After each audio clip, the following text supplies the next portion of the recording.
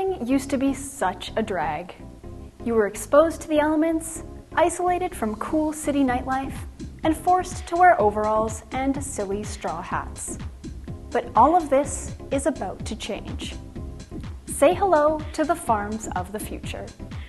Vertical farms, or farm scrapers, are hydroponic wind or solar-powered high-rises that have been converted into multi-layered grow-ops for the year-round production of food crops. They're the best thing to hit the agricultural world since irrigation.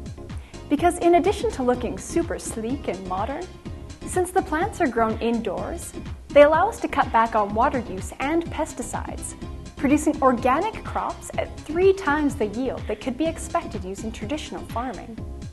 By spreading upwards instead of outwards, vertical farms also conserve land and prevent deforestation.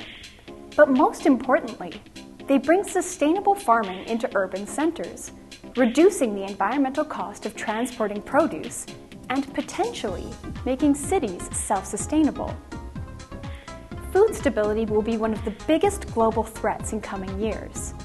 By 2050, the world population will reach 9 billion people, and to feed them using traditional farming would require an additional 10 billion hectares of land, just over the area of the United States. So unless we find a spare North America floating around, innovations like these will quickly go from environmentalist dream to virtual necessity. But on the bright side, now that farms are vertical, we'll have a lot more room for parking.